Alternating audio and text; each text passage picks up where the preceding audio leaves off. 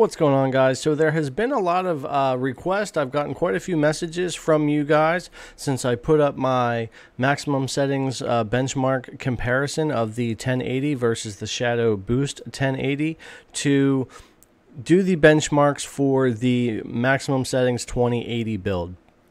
So that would be the 2080 Super and the 3900X. So I went ahead and put that together. It's not a comparison to any other system, but a lot of you have been sending me pictures of your scores in 3D Mark with different benchmarks for the 2080 and the Titan of Shadow. So apparently some of you do have those builds, which is awesome, and you're wanting to know how those compare to the maximum settings 2080 build.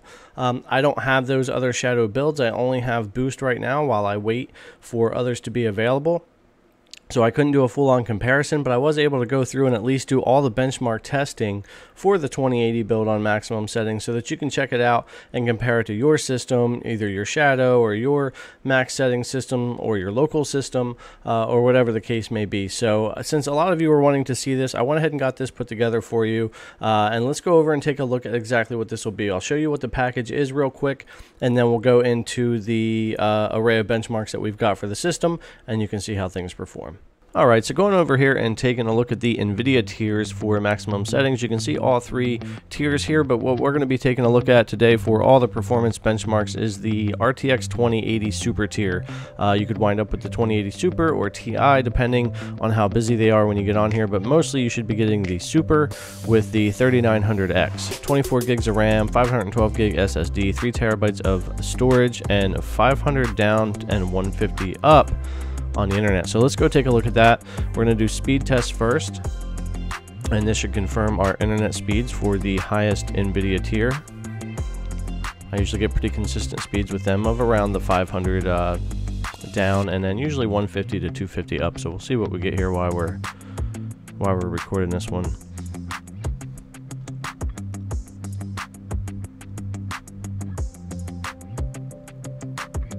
And there you go. You'll see that's pretty typical for me for what I get here. It might vary just a little bit, but I don't think I've ever been all the way down to the 150 on the upload. So let's go ahead and move over and we'll take a look at Cinebench R20. This will be running on the 3900X.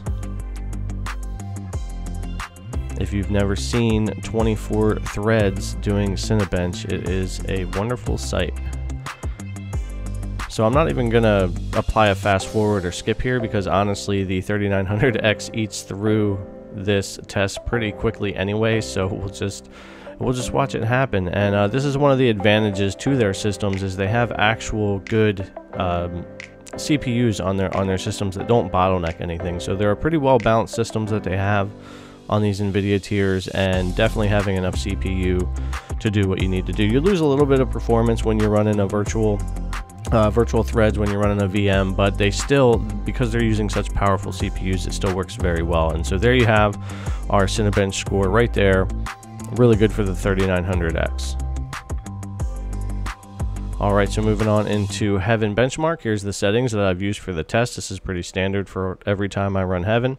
We're not going to run this as a benchmark. I'm just going to let it run through about halfway or so, give you enough footage that if you want to see how well this performs here, or if you want to compare it to one of your systems, you can do so. That's one of the reasons why I've made this video. I've had a lot of people asking me to run these particular benchmarks on the RTX 2080 tier for maximum settings so that they can compare it to the scores and the performance they're getting on their Shadow Infinite. So if any of you are lucky enough to have Shadow Infinite, which if you don't by now, it will probably be well into next year before you do, and I don't have one either, but there are people out there that have it and they're wanting to be able to compare those. So they'll be able to see all that stuff here in this video.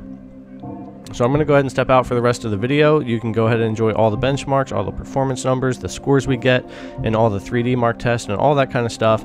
And as always, when we get closer to the end of the video, I'll hop back in with you guys.